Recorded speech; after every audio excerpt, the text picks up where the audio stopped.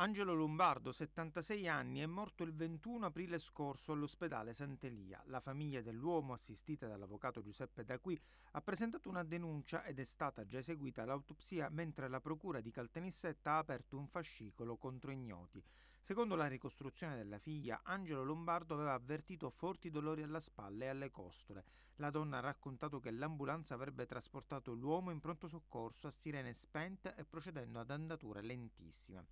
La registrazione al triage è avvenuta alle 14.35 ed è stato assegnato il codice verde e sempre secondo il racconto della figlia, nonostante le visibili sofferenze, il 76enne sarebbe stato fatto entrare solo alle 16.30 in ambulatorio per la visita. A quel punto sono stati eseguiti gli esami e una TAC dalla quale non sarebbe emersa la gravità del quadro clinico. Intorno alle 19 l'uomo, che continuava ad accusare forti dolori anche al volto e al collo, è morto improvvisamente.